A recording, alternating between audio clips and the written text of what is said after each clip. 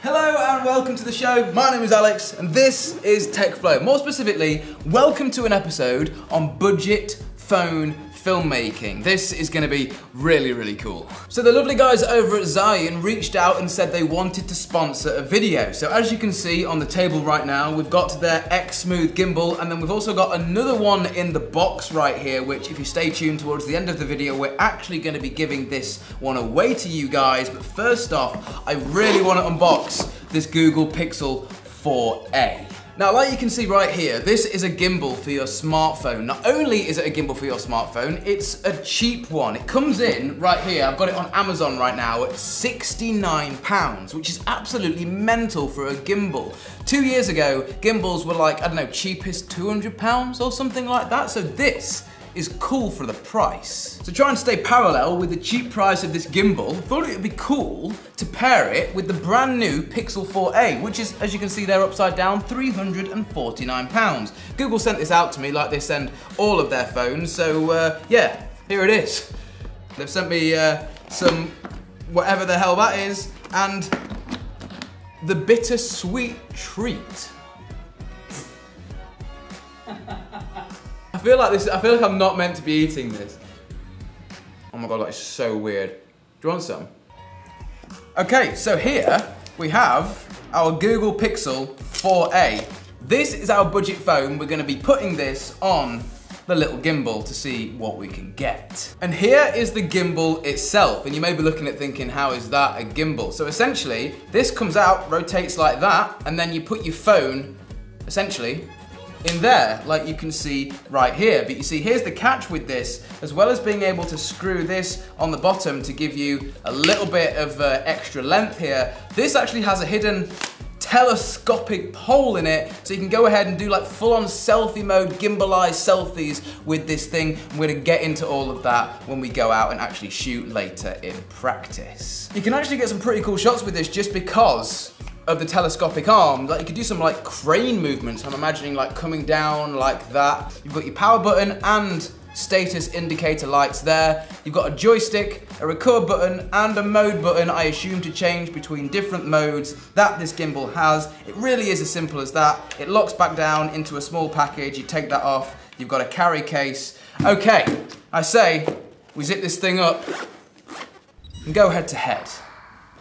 Okay, so in this hand here, I've got the Pixel 4a. In this hand here, I've got one of our two gimbals for today's shoot. I'm gonna put these here because you're gonna use these. So what Jed and I are gonna do is we're gonna go out and get 2 shots each, right? My shots, I think my first one I wanna do a sort of slow motion dog running shot. The second one, I want to use a feature of this gimbal in the app, which is like the hyperlapse feature. So moving time lapse essentially. And those are going to be my 2 shots. What am I doing? Bit of a crane shot, kind of like that. Interesting. Do like a from high to low, see if we can do like mimic sort of like a budget crane shot. This, to be fair, it comes just over £400 for that. Just for these 2 things You've here, with the got phone. Like a vlog set up or whatever for just over 400 quid. Sick, innit? Good morning. Right, should we go and film? Yeah, let's do it. Let's do it.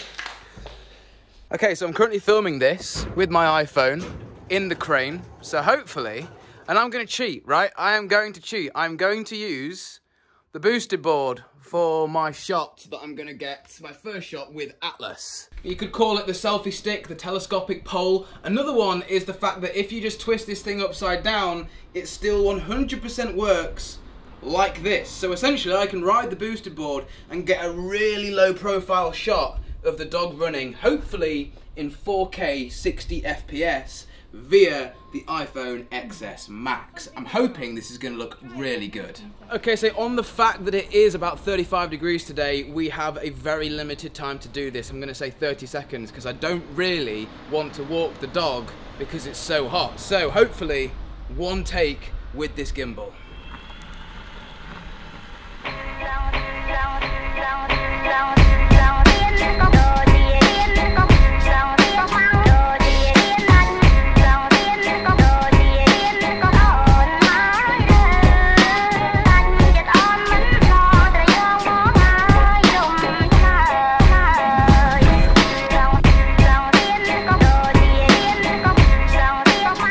Okay, so so I went there in 4K 60 and then I thought to myself, no, I think we could do with the extra frames. So I dropped to 1080 to 240 FPS and this just looks absolutely mega. Like, look at that.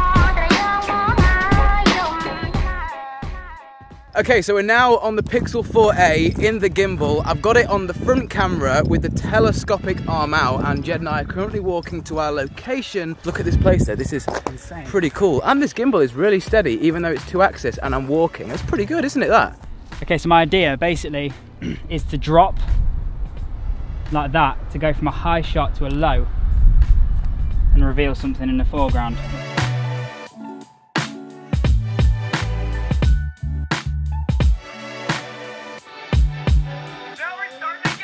Because it's kind of like a super budget crane shot.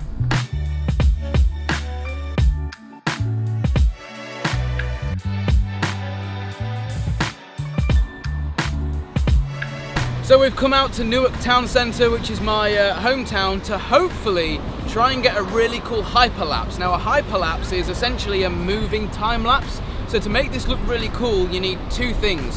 One, something to like home in on and look at, and two, moving objects. We've got both of those here with like a statue over there, obviously all the cars around here, so hopefully this is going to look really good. However, the gimbal's currently charging in the car because we made the classic error of not charging it when we got it out the box, and we've been using it, to be fair, all day. But it is super, super cool. I've noticed a few things whilst we have been using it. It does work in portrait mode, so if you double tap the M button, it switches into portrait mode.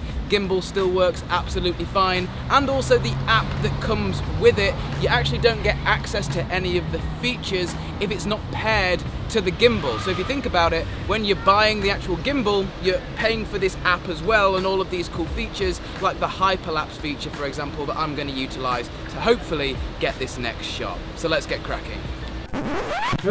Okay, so it died on us. Yeah, we made the silly mistake of not charging it before we went out onto location. So make sure you do that. It was actually giving us some activation problems. It wasn't saying that the battery wasn't sufficiently charged, it was giving us activation problems. So we reached out to Zhiyun, sent them a quick email, and they said just make sure that when you're activating this thing, it's plugged in and it's got enough battery so it completes its activation process. Because like I mentioned, the app that comes with this thing, it has to be paired with one of these, so you can't just download the app and use all of the awesome features that come with it. But now we have some power, let's go back out and see if we can get this shot. Okay, so we're back with the new gimbal. Let's see if we can get a hyperlapse of this statue here whilst I walk around looking like a complete idiot. La la la la la la la la la. Oh, that is actually sick. Wow. I can't believe how well it works. That is so cool. That is good. That is quite impressive. Okay, so I think it's time for me to sit down and give you guys my honest thoughts of this cheap ass Zhiyun gimbal. But first, we need to cue the music. Next. Next. That'll do.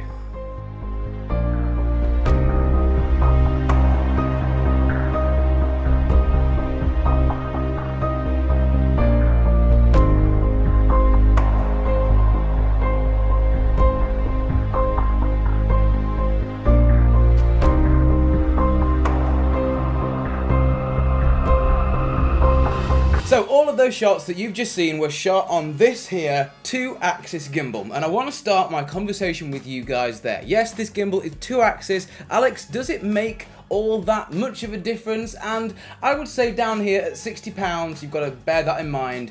The answer's no. So the axes that this gimbal is missing out on is the roll axes. It's not going to stabilize out the roll axes, which is essentially the axes where you would tilt forward and back. That is going to be in your footage when you're tilting this gimbal. So you just need to make sure you hold it upright. But to be honest, most modern phones have got insane stabilization built in anyway, so the fact that you may have a little few jitters forward and back, the phone should iron those out. I mean, you've seen in all of our clips, I was even on the skateboard, this thing was flawless. Now it also makes up for the fact that it's 2 axes by having this awesome telescopic handle, and I like this for 2 reasons. The first being that because it doesn't have that roll axis, you can actually use this telescopic handle as a crane, and you can pull off a pretty cool, pretty cinematic crane shot just because you've got this extra length here.